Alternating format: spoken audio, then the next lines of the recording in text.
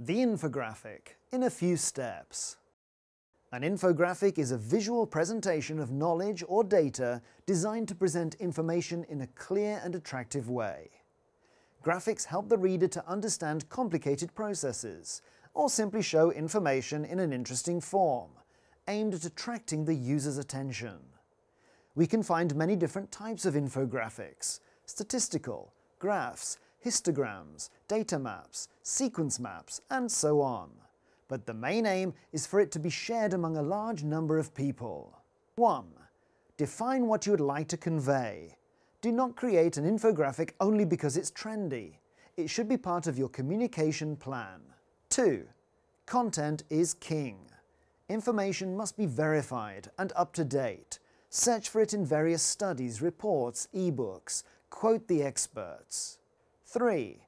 Obviously, the graphic elements and content depend on the topic, but do not be afraid to add graphs and statistical data.